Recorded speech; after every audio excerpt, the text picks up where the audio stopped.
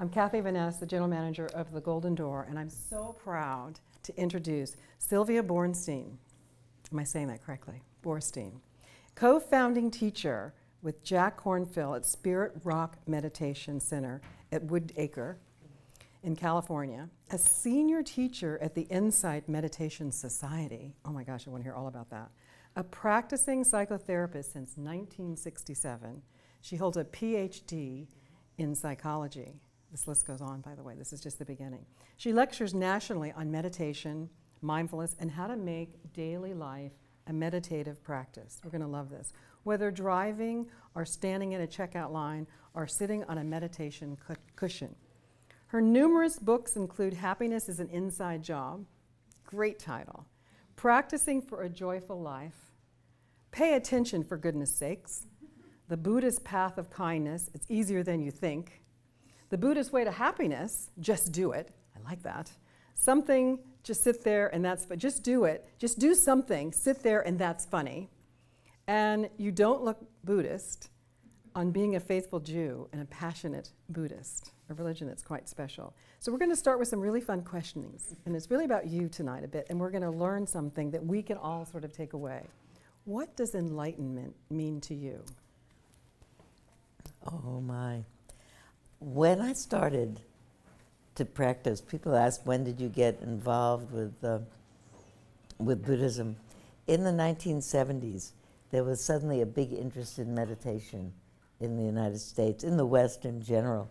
You may remember, I'm looking around and I know people's ages more or less from this week. All of a sudden, it was the Beatles who introduced their teacher, the Maharishi Mahesh Yogi, to the whole of the population of the United States and the Western Europe. And people got interested in transcendental meditation, and they got interested. How many people here did TM and got initiated into TM? A couple of people, there you go.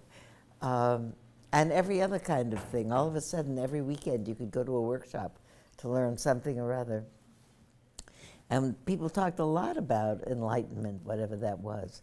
And we didn't even know what it was, but it sounded like a good thing to have. You know, one of the cartoons I have on my bulletin board, you know those cartoons, they've been in magazines for decades now. Someone has climbed up a mountain to talk to the guru sitting at the mountaintop and say, what is the meaning of life? There's any number of cartoons, could be a whole cartoon book curated, probably has been, of people climb up and there's a person sitting in a loincloth in the door of a cave at the top of the mountain. And you can see that here's the climber who's puffing and huffing to the top. And you can see that the climber has asked the question, what's the meaning of life? And the guru in the cave is saying, if I knew the meaning of life, do you think I would be sitting up here in my underwear? So, and I think it was meant to mock the whole idea that we're somehow going to find the meaning. I actually didn't even think that was a very good question, what's the meaning of life? I have my own take on it is not what's the meaning of it. I don't know. I don't know that anybody knows. It's just happening. My own sense is not what's the meaning of life, but how are we going to do it in some way? Well, that sort of jumps off something that you defined mindfulness as paying attention. You know, that's such a simple thought. Expand on that. Are we not paying attention? I think we're paying a scattered attention. We're not really paying a close attention. If we were paying, here, this is like going from page 1 to page 200 in the book. If we were, this is what I believe. I remember the end of this afternoon, I ended up teaching my class. I carried away on my kind of a soapbox. I think if we really paid attention, any place, in this room, because you've talked to each other and everybody knows a lot about each other's lives. If I look around in a boarding lounge of a flight that I'm going to take, I look around, maybe there's 50 people there, and I don't know any of them, but if I could see, like in a bubble over each one's head, what's going on in this person's life, or if they were carrying a sign, I'm going on this flight because my daughter's about to have a baby and I'm going to be there. I'm going on this flight because my father is dying. My sister died and I'm going to the funeral. I have an opportunity to see a play on Broadway and I'm really interested in it. My lifelong friend is in trouble. My son has been indicted for something and is in jail. So everybody is going someplace or coming from someplace because they're either having some wonderful time in their life or they're having some terrible time in their life, just like everybody else. And every once in a while you could ring a bell and they could change the signs because we're all just doing everything. And if I look at that, I think everybody is just like me.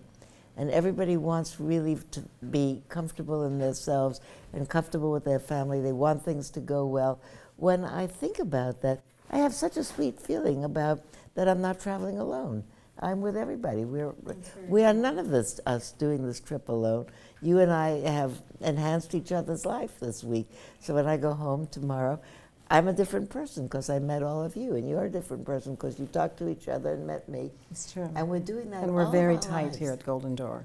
It's very a community. And people talk. Yeah. I don't know if it's just women because men talk No, as it's well. the same. But you know, you give people a situation, particularly this situation, where we're so at ease. One of the things that I was saying to Kathy that seems to me a hallmark of being here is that it's the ultimate in feeling not needy. Anything that you need happens that second. And if it didn't happen, you could say, I wonder if I could. Oh, yeah, you could. Whatever it is. And the mind gets so soothed by it. It's just like when someone is massaging you, it feels soothing. It's like massaging the mind. You're fine. And when we discover that we're really held and cared for, our minds settle down, and then the troubles in our lives, because everybody has got a story. If I were to say, who here has something that if a magic fairy arrived and said, I'll give you one wish, anybody here has one wish that they would, I would wish that it would fix up my, whatever it is in my family, my grandson's despair about not getting the job that he thought he was going to get. I would fix up this or that. Anybody has anything that they would fix if a magic genie came along? Cindy, no? Oh, do I? Yeah, anybody, yeah. Oh, yeah. Yeah. Yeah, Natalie, you have a list? Everybody's got a list. And some of us have very serious things on our list. My child should get over the illness, this one should survive that one should survive this. And we get up in the morning and we do our lives anyway. And that really is so remarkable about people. I think if I think about it, I'm a nicer person during that day. I But feel do you find better that about people are, do you think that as a society, there's two questions, one I'm going to lead into. With mindfulness becoming such an important part of not only our life, but also the workplace, are you finding that mindfulness and the moments for ourselves, that people actually are finding the time? Or are you finding that people are just so busy they forget and get sort of hardened by it? I'm so Do you know what I'm happy that saying? you asked that. I think because one of the things that I like to have a chance to say is that you don't have to think about, oh, I can't take on another thing. Because, I love the Tai Chi that I did this week, but I can't start to go to a Tai Chi class every day. There's no place to put it in, and there's no place to put anything else in that takes up any time and space. The thing with mindfulness is it doesn't require a time and space. It's an attitude that one brings to one's entire life in the middle of it. If I am, here's an example. This is what came in my mind the first. It may not be the most apt, but you see. What if I'm at home and my husband of 60 years in some sort of conversation says something that really trips up a nerve in my mind. I really don't like it when he says that. Anybody knows that feeling or does that? Okay, you got that feeling. And he says it. And have we not said a million times, please don't say that, that I don't like it. So I hear that, and a feeling goes off in my mind. Ding, he said that again. And there's a momentary arising of dismay in my mind and negativity in my mind. And it's really easy, if I'm not careful, mindful, paying attention, for me to say, I told you 5,000 times, really, I don't like when you say that. I could say that, or in that moment of dismay, it could be like a bell, ding dong, and I could think to myself, I just got annoyed, but you know what? he's a really sweet guy, and he put up with me 60 years. And this is a stupid habit that he occasionally does. It's not the whole story. And I'd save us both a lot of trouble if I just take a breath, remember, and I think in my mind, may you be peaceful and happy and not suffer in your life at all. Then I feel better, and he feels better. And when I do that, I honestly feel like I dodged a bullet. I could have messed up the whole afternoon or the whole evening for myself and for him. I didn't have to. What if I had said, you know, this is the 5,010th time I've told you I don't like that. It's not going to change it right then after 60 years. It's not going to change anymore. Be able to say, ding. So that's the practice of mindfulness in daily life. Pay attention, and in the moment when I'm about to open my mouth and say something, say, well, you know what? Let's say something else. It's like, if I could draw a picture of mindful behavior, it's you're going through the day, and we keep meeting crossroads. I'm wheeling my stuff up to the counter to check out in the supermarket, and the person, two people in front of me, is taking an extremely long time. And they're deciding that they forgot their coffee in the middle and they have to go back. And I'm looking at my watch, and I see I'm going to be late for my dentist. And I start to feel annoyed with myself, and I think, well, I'll get out of this line. But by this time, all the other lines are all taken up. There are possibility in that moment that my mind could take a road that says, once again, you chose this line, and you should have really looked. That would be one maladaptive response. Or I could say, what's the matter with this checker? Why don't they just hurry it up? Or I could say, just my luck, look what's happening. All of which create a storm of negativity in my mind. Or I could say to myself, you know what, sweetheart? You just got worried that you're going to be late. So you'll be a few minutes late. What's going to happen? Either the dentist will have room for me, which is likely, or he won't. And if he doesn't, it's likely they'll give you another appointment. After 40 years with the same dentist, he's not going to fire you because you're 10 minutes late. I mean, is there a point? Do I accomplish anything? Well, I love that simpleness. I want to add another question to that. In your book, That's Funny, You Don't Look Buddhist, you explain the synergies between Buddhist and Jewish faiths. Mm-hmm.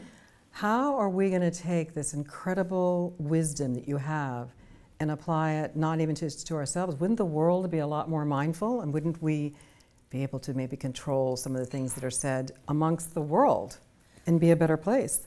Are the principles of Judaism and Buddhism, how will we teach that to the new generations that are coming up so they can maybe fight less? You know, I think what's happening, that's a really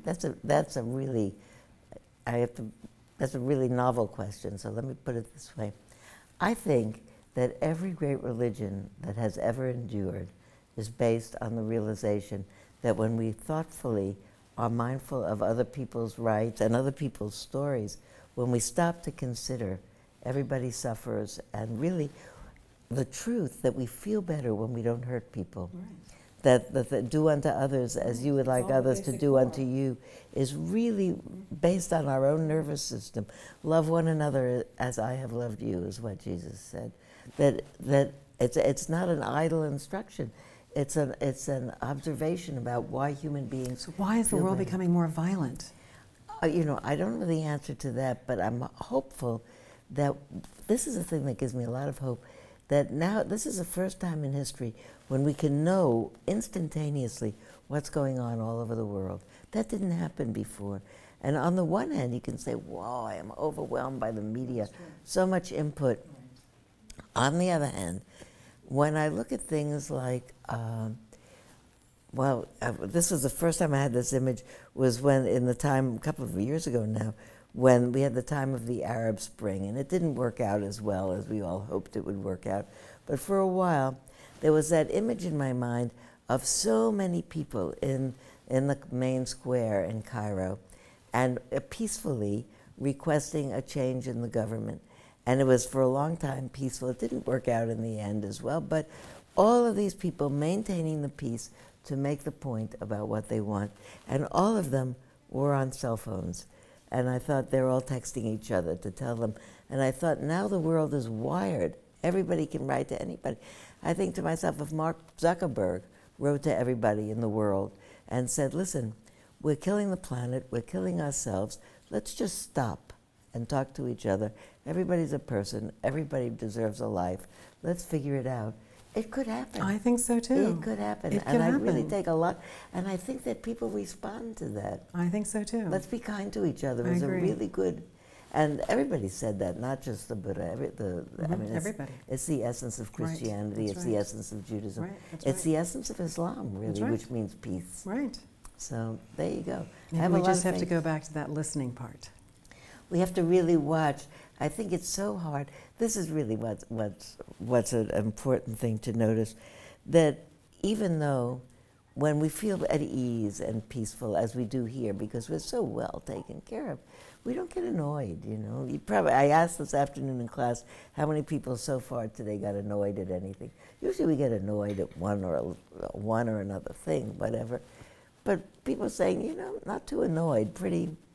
So when we're really relaxed, we have our good nature shows how it's tremendously simple to become annoyed. When we're clear-minded, we take care of each other. We don't get angry. We educate people, like with our children.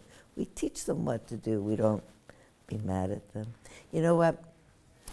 I hadn't thought I was going to tell you this. 3 years ago, I was in Europe with my husband, and he took terribly ill all of a sudden. He's 84 now, so he survived, and he's in excellent health, and he's a competitive athlete, and he's fine. But he took terribly ill, and he was in the hospital, and it was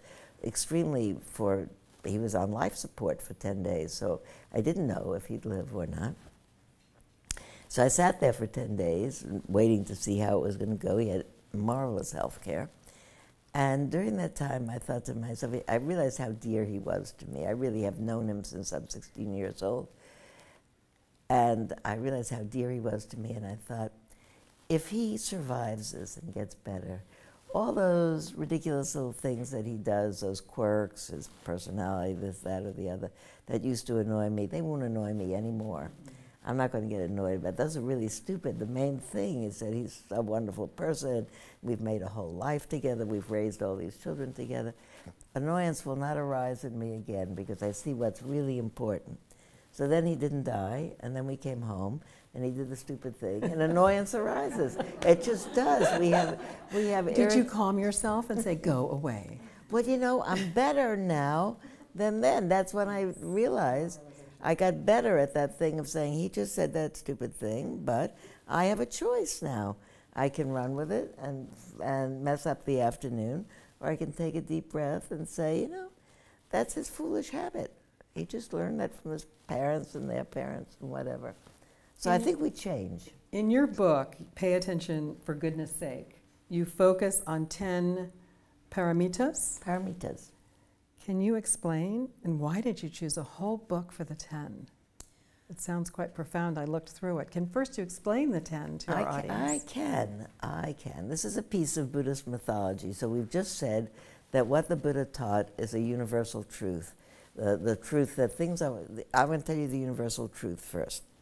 This is the big revelation of the Buddha. He says it in 4 sentences. He says, life is challenging for everybody because our circumstances keep changing and we need to keep adapting. That's the first one. The second one is when we have an imperative in the mind that things be different from how they are right now, then we suffer. They can't be different from how they are right now. They can change in the future, but to storm about something that can't be creates tension in the mind, and that imperative in the mind is painful. And the third truth is that human beings have the possibility of accommodating what's happening. They have the possibility of being peaceful no matter what. No matter what. We've have a friend who developed MS in her 40s when her career was just flourishing, everything was wonderful, and suddenly she got a diagnosis of MS. So they have different ways that they evolve, but it's not a reversible thing. You have it, and then you deal with it. And she said about it, she said, this isn't what I wanted, but it's what I got. And to be able to make that with anything, your child makes an X decision and you wanted them to make Y. It isn't what I wanted, but it's what I got. your partner falls out of love with you and in love with somebody else. This isn't what I wanted. So tell us a little bit more about those 10 things. So I'm coming to the 10 things. So that's actually the wisdom of the Buddha, that human beings could do that, and that we could cultivate the kinds of minds that do that, period. That's the wisdom of the Buddha, and all great religious faiths say that, except most of us didn't learn it as part of our growing up in religious faiths, where we mostly learn the rituals of the faith and not the deep meaning of it. So that's that. It's said in Buddhism, this is part of the folklore of the Buddha, which people believe or don't believe, every religion has a folklore, that the Buddha lived many lifetimes before he was Siddhartha Gautama, who had that realization and who taught it for 40 years. And they said the requirement for him to be established enough in his own clarity of mind so that this was the lifetime in which he had his final realization and was free from getting entangled in fruitless struggle, was that in previous lifetimes he had perfected 10 particular traits of virtue. And the particular traits of virtue, you think about them, they're all permutations of each other. Don't worry about it, Jean, it happens to everybody. It happens to everybody. It often happens in the middle of I'm leading a meditation, and a whole room of people are quiet, and all of a sudden someone's cell phone. The most funny was a whole tremendous room full of people are sitting quietly meditating, and somebody's cell phone goes off, and its tune that it goes off to is the sound of a rooster crowing, cock-a-doodle-doo, cock-a-doodle-doo. That person really felt terrible. It's nothing. The 10 traits are in a way all like each other. The first is generosity, and the second is morality, and the third is renunciation, and wisdom, and energy, and determination, and I left out one, loving kindness, and compassion, and determination, and one other, patience. And they're all like each other. Yeah. Because when you say, here, they're really all permutations of each other. They're all gifts.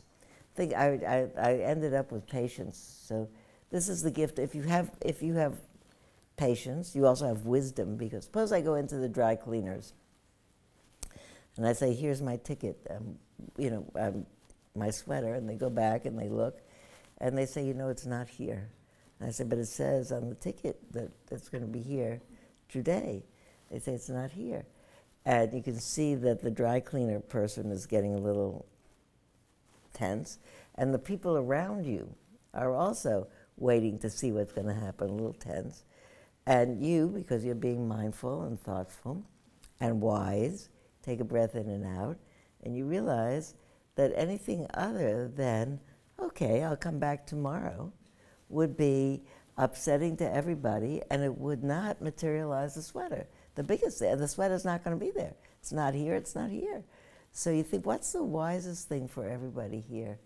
And the wisest thing is to say, okay, I'll be back tomorrow. This isn't what I wanted, but it's what I got. It's true. And how many times in life do we It's so easy to need to do that? Really. I have a friend who's a driving instructor for people who have to be in those classes. Oh, because they got too many citations. Oh no, that takes patience. And he said, I'm teaching people, and sometimes he does the driving classes where he teaches drivers in cars. And Marin County, where we live, is really a lovely place. We have nice highways, and they frequently get clogged up. They just get all crowded. And he said, I teach people when we get on a highway and we're in a traffic jam, and I see they're tensing up, I say to them, listen, relax, look around you. This particular scenery, people come from far and wide to have a vacation here, to look at Mount Tamalpais right over there, look at Muir Woods on the side of the mountain, look over there, you can see the San Francisco Bay. People come from far and wide to see this view, so you'll get where you get when you get there. That's all. That's the same as the sweater will be in the dry cleaners when it's finished. Patience, they're all permutations of wisdom. Patience is the only wise response when it's not happening. You're such a special guest for us this week. Can you tell us your story of how you discovered this path, this meditative sort of mindful path that you have today for us? I can.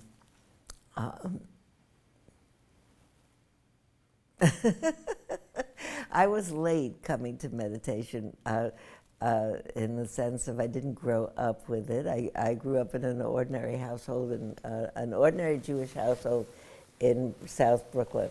And I married my husband, and one thing or another, he trained as a psychiatrist. We moved to the Midwest, and then we moved to California, and we had 4 children, and I trained as a social worker, and I worked teaching, I worked in a clinic, and I was teaching child development and abnormal psychology in a junior college, having a regular life. I was, as a young adult, in my 30s, quite active, in my 20s and 30s, in political causes when I could be. I wheeled my children down Market Street in San Francisco in protest the war parades in the 1970s. When were they born? 62, 61, 62. And I remember that feeling, they remember it also. And so I would have said about my own spiritual life that my spiritual commitment was to really be concerned for the world, and it expressed itself in that kind of political activism. My family before me had, being all immigrants to this new country because they wanted to live in a democracy, treated voting like it was a religious ritual. And we all went to the polls together. And I went with I walked with them. It was like a religious procession. My grandparents walked, my parents. We walked to the polls. I stood in a voting booth and watched my mother vote. So I very early learned to be politically excited about the possibility of choosing a government. And in the 70s, when it started, that people were all becoming interested in this guru and that guru and the other guru, I wasn't so interested in that. I was working as a therapist, and I had my now 4 teenage children growing up, and but my husband was really interested in that. He liked all that stuff. He liked all the, what's the meaning of life. We would have these debates. He'd say, I really want to understand life. And I would say, not me, I just want to stand life, you know? Because I looked around, I think so many terrible things happen to people. And I wanted so much for them not to happen to me or my children. And he'd go off to this guru or that guru or this group or that group, and he'd get initiated into it. And he'd come home and he'd say, so you have to try this. So I would try it. I would go, I would get initiated, I would come home, I would try that meditation for 2 or 3 days. I would be bored, I wouldn't do it anymore. And he did one thing, another thing, another thing, another thing. A couple of years went by, and then he went off and did a mindfulness retreat for 2 weeks, which was a big thing. He went for 2 weeks, silent retreat, and he came home and he said, "So you have to do this. This is really great." And it's kind of funny because he said there was a weekend retreat that I could have gone to. It took me to a weekend retreat to try it out. He drove me to a place in San Jose, and it was a private retreat, maybe 20 people there in a private house where we all sat in the garage. I think they had places where we could sit and meditate. And we all slept on the floor on mattresses in 2 bedrooms, getting dressed and undressed with all these strange people, 1 mattress on either side. And I was old, I was 40 years old, and these were all 23-year-olds, 22-year-olds, just graduated from college, just back from India, much more hip than I. They didn't mind getting dressed and undressed all together with other people. I didn't like it, but anyway, I did it. But more than anything, I didn't know they weren't going to have coffee there, and I had a terrible headache, terrible. And the whole weekend I'm thinking, when he comes to get me, I couldn't leave. I didn't have a car and a cell phone. I'm abandoned there. So when he comes, I'm going to tell him about what I thought about this meditation. And then he came and picked me up. And somehow, 2 months later, I was myself on a plane for a 2-week meditation retreat. And people say, well, how did that happen? You had such a bad time there. I had a bad time there. I had a terrible headache and everything else. But I actually listened to my teachers talk about exactly the same thing that I just said before, about life is inevitably challenging. And there are all kinds of times when our mind gets caught in a trap of so anguishing of what's happening. And to be able to say, this isn't what I wanted, but it's what I got. Wow. It's something I wanted so much. Well, you know, that takes me to an interesting place. The Dalai Lama is the most revered leader of Buddhism, I would have to say, ever. Certainly we all know him, we all know his sayings, we know his books. We might not even remember the name of the pre-Dalai Lamas, you know, not many of the pre-heads and leaders. What happens next to the Buddhist religion? Now he lives in India. He's sort of, you know, has to live in India. Will they have to replace, they're not going to be able to go replace him in Tibet. No. So how, that just seems, talk about your political side of you, which I think would be so interesting to ask you this question. What happens to the Dalai Lama who can't go back to his homeland to find the new Buddha? You know what? The new leader. On that, I don't think it's going to happen in Tibet. He's so famous, it has to be somebody really, like, right? Yeah, but I don't think it'll flourish in Tibet. No. I think because Tibet is now... Right, is now, so it has to be in India, right? It'll have to be somewhere else. But you know, when someone asked him at some point, not so long ago, what would you do when you're really old? Yeah. And he said, I don't know. He said, maybe I'll find some monastery in China. There's some lovely monasteries in China. And I thought, what a really expansive thing to say. Here it's the Chinese themselves who have taken over and colonized Tibet. But for him to be able to say... He was a boy when he started, in the concept of us knowing him his whole life as he grew up and starting back as a boy. Where will they go to search for this new boy? Yeah, or it's quite an interesting... What will happen? You know, he actually has been having a slightly different message in the last few years.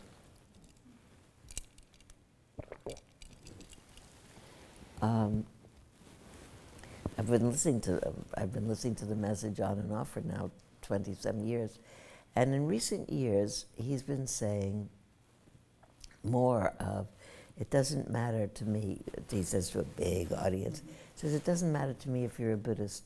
He says, what it really matters to me is that you're an ethical person. And what he is really stressing, I'm glad we came around to this, Kathy, because what he's really stressing is what I see as the change in the spiritual awareness of the whole United States, as far as I see it. That when we started in the 60s and 70s, people were really hoping to become enlightened, even they didn't know what that was, but they wanted to have it. And now what they're looking for is more of a way to restore peace in their own hearts so that we can live more effectively and peacefully with each other and maybe with the whole world. And that's the message that he'd like to share. And so rather than teach it as Buddhism, he's teaching it as really ethical awareness, and that these particular paramitas, these qualities of the heart, are what we need. They amount to enlightenment. Yeah. If enlightenment is understanding that there's a very small planet on its last gasp, you know. And he has a powerful voice. He's a powerful voice. Right? I mean, I've listened to him many times, and every time I think, I go, my, who is the new voice that's going to be behind it? I don't think it's as easy with technology as today as it was then when you were a boy, and maybe no one really talked about it that much. I think it's going to be quite different in the next generation to think about how that's actually going to transpire. And I think that some of the things, like for instance, I think about some of the moments that I have had when I've been in a room with him and watched him. They so indelibly inscribe themselves. I was at a teaching where he taught a particular practice out of an old book on cultivating alternatives to anger.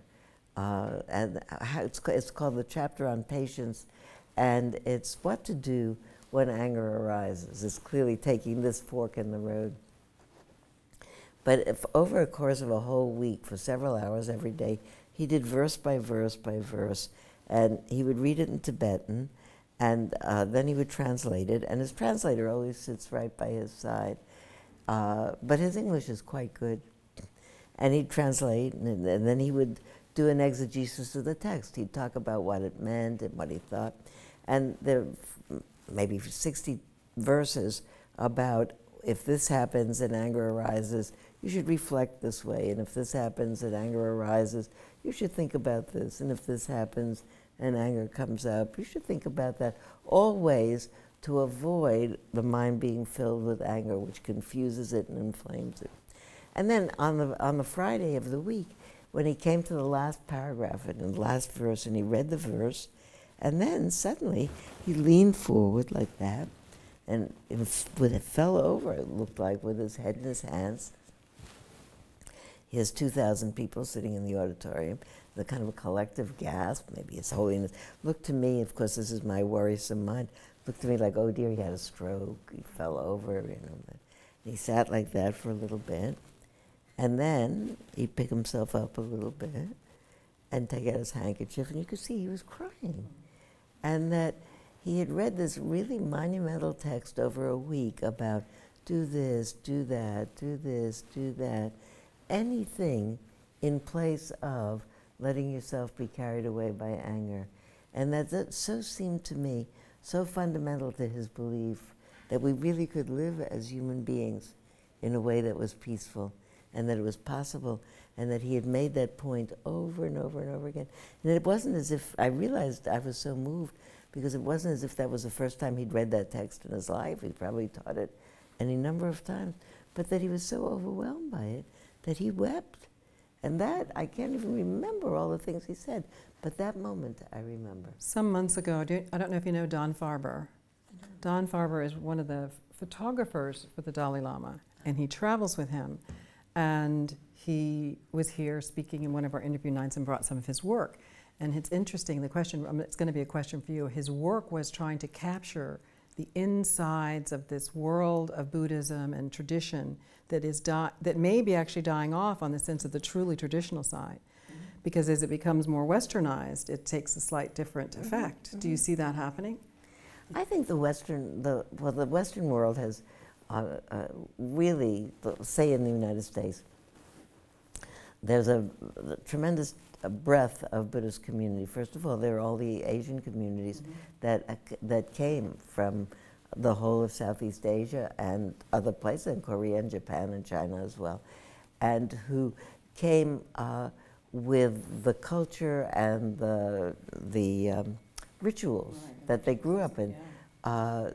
So they're very deep. And they continue as a faith religion, and for the most part, they're not contemplatives, so that it's just like in Western religion, returning contemplation to Christianity and to Judaism where it once was and isn't now. Isn't now. Is what's happening. Right. Don't we need that to come back? I think so, because I think on some level you can think about, it's a nice idea to love your neighbor as your friend, but really I think what really transforms you is discovering that when I love my neighbor as my friend, when I even love I couldn't stand that person, I don't even have to like them. Right. That's the amazing thing about when you say love your neighbor, doesn't mean you have to like the neighbor.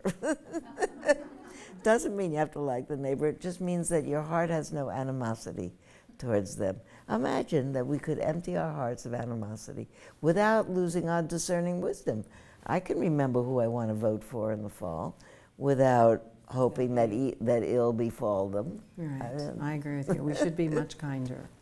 I think it's something we're missing. Everybody is saying that. I know. I think that the people are speaking it out and saying we need to be kinder. I think we're a nation that was invented on escaping bad things. That's how we became. And the Dalai Lama says when people say, "What's your religion?" He's very famous for saying, "My religion is kindness." And that's I love that. That's my golden nugget. I don't know. We might have to go back to that. What's a good way for us to start inclining our minds to more quietness and kindness and away from fear? You just led me right to where I just needed to go. You're so cute. And aversion, it's like we didn't practice this, I promise. So, we want to have something sort of tangible. That what could we do? Because we can pass this on, of course, to our own children. Yeah. I think we do, just in the way that we live, because our children see how we handle different kinds of things, how we talk, our demeanor. Somebody that I talked to today, I don't even remember who it was, but, oh, actually, she's not here, so it's not nice to, well, actually it was Teresa. Oh, Chris, yes, lovely Teresa. Teresa, yes. it was. We know Teresa. It was Teresa who was Teresa. saying, I think it was Teresa, who knows, it was somebody, maybe it was somebody here, who said that when my husband and I sit down for dinner with our 2 children, wasn't Teresa, it was somebody else, before we eat, we say what we're grateful for that day. I love that. So I think that's the beginning of a practice of having a non-aversive relationship with life. I think that that's what I want to do. I want really I know that when I am in love with being alive and I'm happy about it, I'm a kind person. And I'm really interested in helping the world and doing good things. And when I'm frightened, then I forget about the world. It could just disappear. And my mind really implodes into my own self. How will I do that? How will I manage that? What if this? What if that? And I think that just by cultivating in all the ways that we do, the idea that there's an easeful, peaceful way to live together, people are going to learn that. We have a blackboard on property that says, I am grateful for, and it's like repeated line after line after line in these like rows with like dot, dot, dot, dot, dot, like I am grateful for, everybody's different. Everybody would say something different. So we put it out for our guest one week. We gave it to our employees another week. And it was amazing what was written on this board. It was, I have goosebumps when I went back to read it, and they would write on the sides because we didn't have enough space, and it was just incredible what people wanted to express in a community of what they had to be grateful for or wanted to be grateful for. You know what? It's pretty profound when you actually stop and write it in a community, so everybody can see. Because when you're grateful and you have gratitude, a different kind of feeling sets itself up in your mind. They've done research on this, where a group of people are about to have a meditation session, and they have a control group, and they do it over and over again. And the experimental group is asked, before you start to meditate, close your eyes and think of something kind that you did today. So you can find something. I held the door for somebody going into the bank, or I helped somebody step over the curb or something. Think of something. And after that, think of something kind that somebody did to you or for you. Somebody held the door, somebody held my arm, somebody said thank you, somebody this or that. Then they say, okay, ready, set, go, now we're going to meditate. And I don't know exactly how they do the exact instructions for the meditation. But the group that thought about kindness first, for just a few minutes, found their meditation to be way more profound than the other people, because basking in the awareness of kindness, whether you did it or somebody else did it, calms down your mind. And it makes everything easier. But we don't teach kindness anymore. Where are we going to teach it? It's not something that's taught.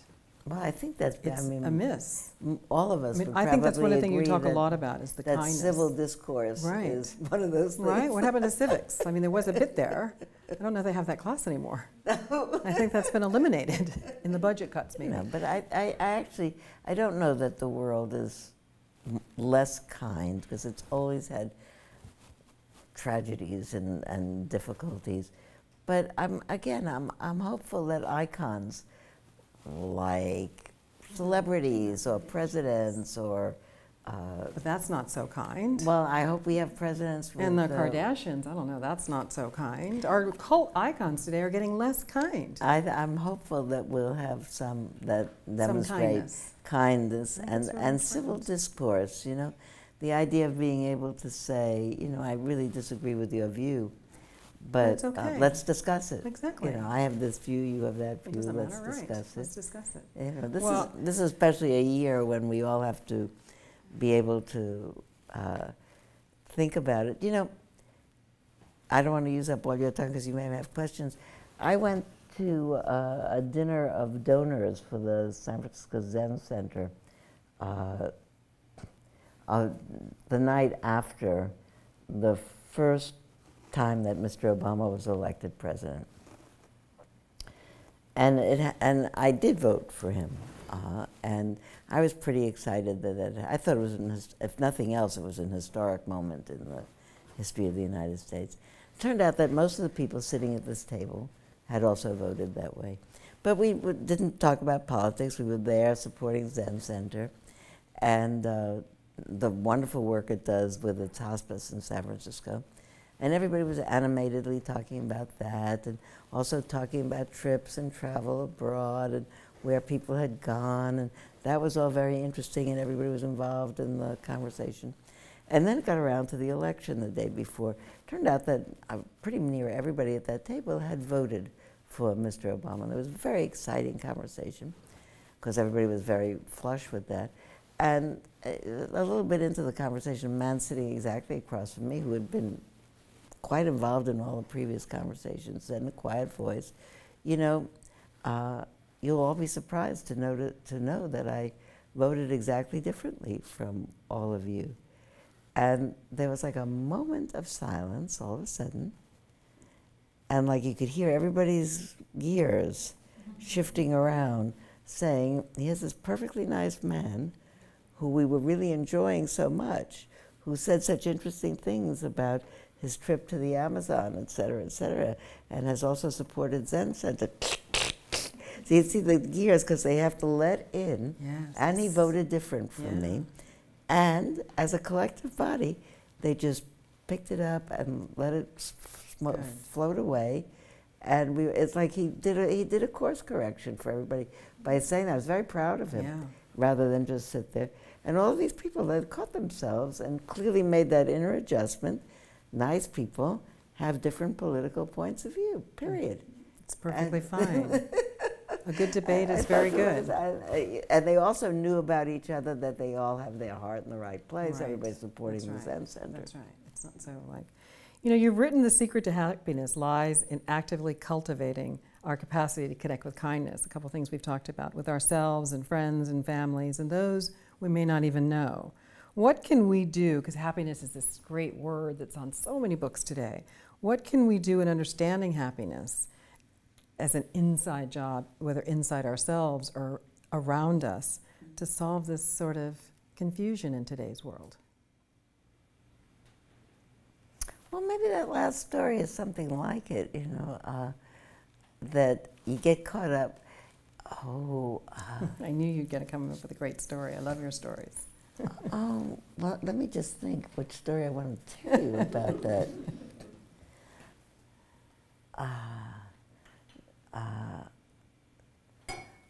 No, it's a variation on that other story about we get carried away and then we pick it up. I'll tell you the other side of that story where this particular man had said, you know, I voted just opposite. On the day following the election, I went to my needlepoint store. I do very big needlepoints. They're not so creative because they're all stamped there, but it takes a decade to finish them, and I love them. And I have to quit now because I have no more walls. Anyway, I went to my needlepoint store to pick up one that had been prepared for hanging on a wall. And I'd known this woman for a long time, and I'd bought lots of material and yarn there. And I got my stuff, and I paid for it, and we visited. And I was just about to leave the shop, and she said, well, come back, you know, you should get some new material and start another one. I just did this giant one. And I said, you know, I feel in the mood. I could start something new because I'm in a really great mood because I was so excited about the election yesterday. And she said, you were? She said, I was so upset I nearly killed myself. And I said, well, why would you want to do that? And then she said, well, do you know about Mr. Obama? And then she said some terrible things about Mr. Obama. And I said, well, really, you want to know some terrible things about Mr. McCain? And I said that right back. And then she said some terrible things, and then I said some terrible things. And then I left, and I went out the door, and I got in my car, and I felt terrible. Because I thought the operative words that she said was, I was so upset I wanted to kill myself. And the only acceptable answer for me in that circumstance was to say, I'm so sorry that you feel that way. I really think it's going to be okay. I really think it's going to be all right. So if I can reassure you, I think it's going to be okay. She went on, I'm thinking of leaving the country. I don't think you have to leave the country. That was the only reasonable answer, and I didn't give it. And I felt miserable, and then I was so embarrassed I couldn't go right back in, and I drove home. What a great lesson for us. That's a great lesson. I went home, and I felt miserable. And so I went immediately to the telephone, and I phoned the shop, and she didn't answer. And then I made up a story right away. See, I upset her so much, she closed the shop and went home. And but I had made a long speech into the phone about, I can't believe I was so insensitive, and I'm terribly sorry, and please forgive me. And in fact, my cousin in San Francisco votes exactly the way you do, and I would always want to have a discussion with her about her point of view and mine so we could understand each other better, because I really love her. It's a long message to live on an answering machine of my needlepoint lady. But I leave the whole message on the machine, and then I hang up. And then 10 minutes later, she calls me back. And she says, I'm sorry I couldn't answer the phone. I was with a customer at the time. But now I'm back. Listen, thank you so much. I really feel bad about how you left, and I didn't handle that right, and I said some not nice things. And really, sometimes, unlike your cousin in San Francisco who doesn't want to talk to you about politics, if you want to come, we could talk to each other about it. It was just such a nice way. So it makes 2 points at least. I hadn't even thought about that. One is that we lose it. You could be a mindfulness teacher for a million years, and you're tired, you stayed up all night to watch the results, and you're a little bit wacky, and you lose it, and you say the wrong thing. And she also loses it and says the wrong thing. But you can pick it up. You can say, I'm sorry, made a mistake, let's start again. And that's, I think, what we do for each other. We teach each other how to do that. Do you still go on retreats? Yeah. Do you think it's something we should do more of? I mean, again, it's hard enough for people to carve out 7 days to come to the Golden Door. How do we carve out that time to really go? Well, and I think this is like a retreat, right? It is like a retreat. We're pretty retreat-ish. I mean, we're pretty humbled and pretty protected here. And but people seem to, you'd be surprised how many say, I can't find 7 days for myself. Yeah, that out of 365, by the way. But I also think that people come here and they don't think that they're on a meditation retreat. But in fact, I think if we talked, all of us, if we had private conversations or more time or for you to talk with each other, that when the mind feels so relaxed as it does here, what happens to me is that often some knotty situation in my own life that's been that seemed like an insoluble kind of a problem, that if I'm in a situation where my mind and my body are really completely relaxed, all of a sudden, like, ta-da, this is what I should do. It's like an intuition arises out of nowhere. And it's not out of nowhere, it's out of your own creativity. But your mind has to be relaxed in order to do that. And I think it happens here. I think it happens also. So you'll come back? Oh, if you have me, yes. So at the end of all of our chats, my lovely chats, and I just love this every week that I get to talk to so many incredible people, we always reach out to our guest and ask them to leave our guests a golden nugget. And you've left us a couple of golden nuggets, so we're going to have a big winner tonight. We're going to get a few golden nuggets. But if you could leave us one incredible golden nugget, what would be the golden nugget that you would leave us tonight?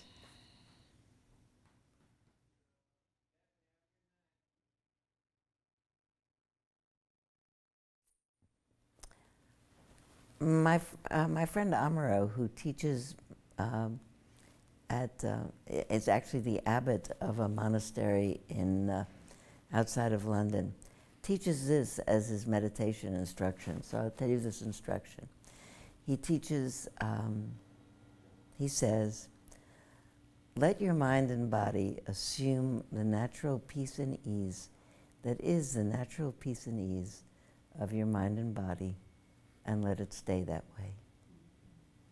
That's the whole instruction. And when you hear it, I think, and it goes in, it reminds your mind that your actual birthright is peace and ease.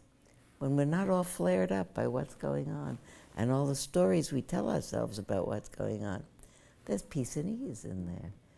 And so sometimes when I'm sitting and I'm hopeful that this is going to be a contemplative time, I might say to myself, may my mind and body assume the natural peace and ease that is its birthright, and I just sit there. Sometimes when I'm in the middle of a difficult situation, my plane is bouncing around, or there are too many people online ahead of me, or suddenly something isn't working right, and I'm beginning to feel da-da-da about it, I think to myself, peace and ease. I just think it. And I remember that peace and ease is that it's the natural option that hasn't gone away. It's still in there, and it's got flurry in front of it because something and something and something is happening. But behind the flurry is the peace and ease. And if I can remind myself that it's there, whether it's in the middle of a meeting with a staff meeting at Spirit Rock, or a teacher meeting, or a conference, or this or that, and stuff is going on, and I say to myself, peace and ease, Sylvia. Oh, I love you know, so there you go.